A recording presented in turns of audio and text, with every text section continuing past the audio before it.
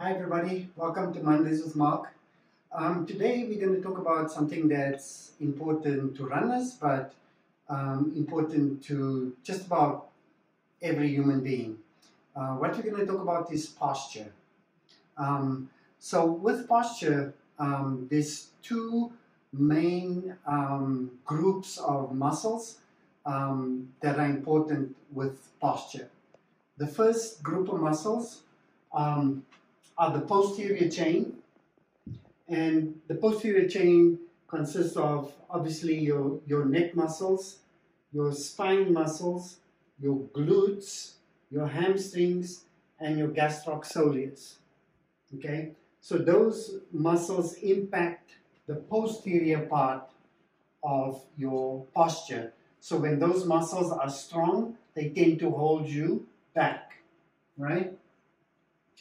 Those muscles are balanced by the anterior chain. The most important muscles in the anterior chain is your pec, your rectus abdominis, your obliques, your transversus abdominis, the quadriceps, and the anterior and posterior tibialis. So those two groups of muscles balance this group of bones that you have there. As you can see, the bones by themselves wouldn't be able to stand up even if you line them up perfectly. They are held together by muscles and by a series of very strong ligaments and capsules. Running, posture as related to running, we want to veer a little bit away from the ideal posture, which is what you see here, where if you draw a line from the middle of the head, it goes through the middle of your shoulder, through the middle of your hip, the middle of your knee, and the middle of your ankle. Okay? So when we're running, we want to veer 5 degrees from the ankle from the perfect posture.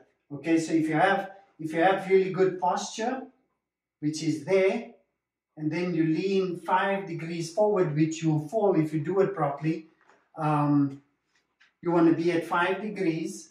Why do you want to be at 5 degrees? Because when you're at 5 degrees, you move your head off center, and that causes your body to fall forward. Running is a controlled forward fall, and so hence the ideal running posture is slightly off of center. The most important muscles to have strong for posture, and the ones that get the weakest in most people, are the posterior chain in the upper body, and the muscles that are typically the culprit are the rhomboids and the latissimus. So they pull your shoulders back. So that's one of the more important muscle groups that you want to strengthen. The rectus spinae that run along your spine. The rectus spinae obviously extends your spine. And then the glutes. The glutes control what happens at your pelvis. The hamstrings pull on your pelvis as well. So if your hamstrings are too tight, they'll pull your pelvis down. If your hamstrings are too weak, your glutes will overpower them. And then the gastrocnemius, because if your calves are tight and you can't come over them, you'll be over here and it will pull your pelvis back. So that's the relationship of the posterior chain. But again, the most important muscle group to strengthen for your posture is the rhomboids and the upper trapezius.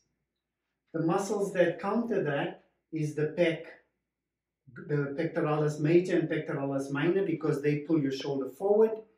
So that in everybody strengthens the pec because that's what we look at. That's what makes us look buff.